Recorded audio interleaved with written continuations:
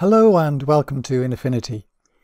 Groups are a useful way of collecting a number of layers together for being tidy and sometimes specific purposes. So let's have a look at this.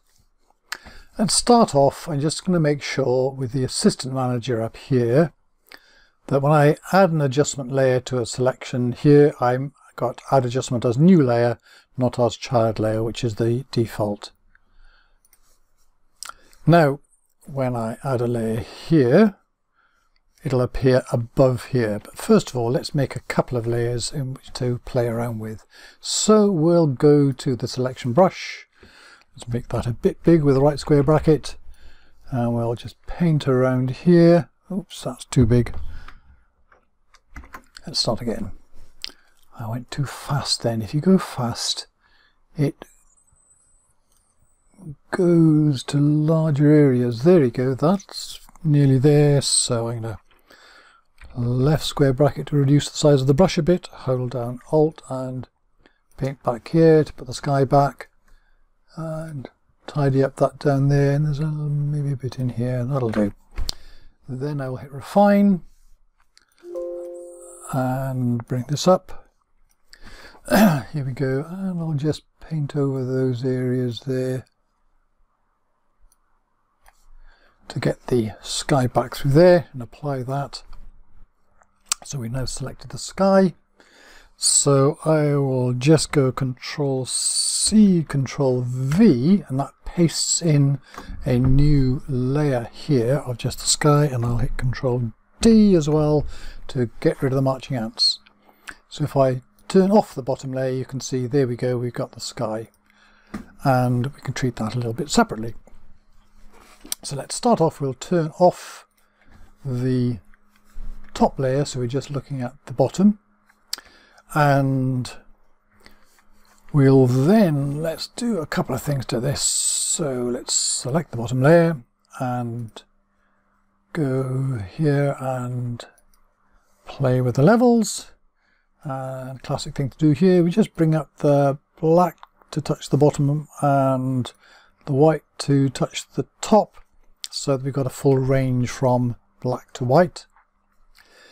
Then if I click on the background here and say let's put in a curves layer, actually let's drag it on top there we go, and here we'll let's brighten up. We want the building brighter, don't we? So because it's in the shade like that, and maybe the darks we need to hold down a bit, whatever. So there we are, that's a bit better. That's brightened up the front of that, hasn't it?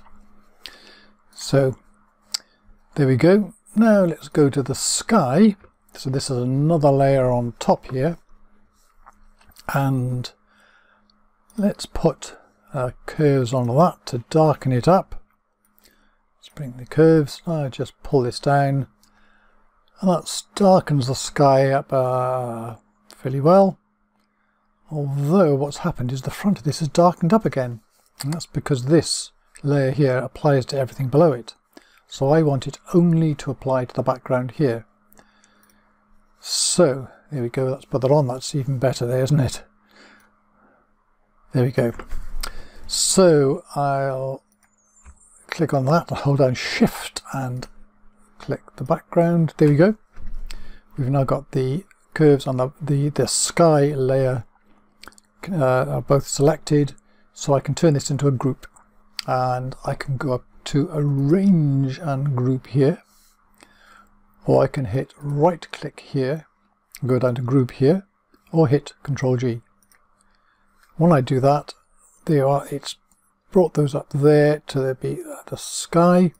I can click on that and rename that to sky, and just for tidiness I don't need to do it in this case, but I'll just select those down here, which is the curves, levels and the foreground, and just do a Control G, turn that into a group, then click on that and we'll call that foreground, which for reading these layers is a lot easier when you've got these just things here. This is the sky, and everything to do with the sky is here.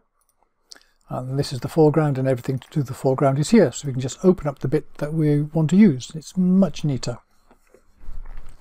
What you do have as well is a, because it's a group, is a separate layer like this, and there's the things it contains, you can put a different blend mode on from here. We won't go into that here, but it's easy enough to do. So there we go. Groups. Very useful, very handy, makes things neat, and lets you change blend mode. Thank you very much for watching.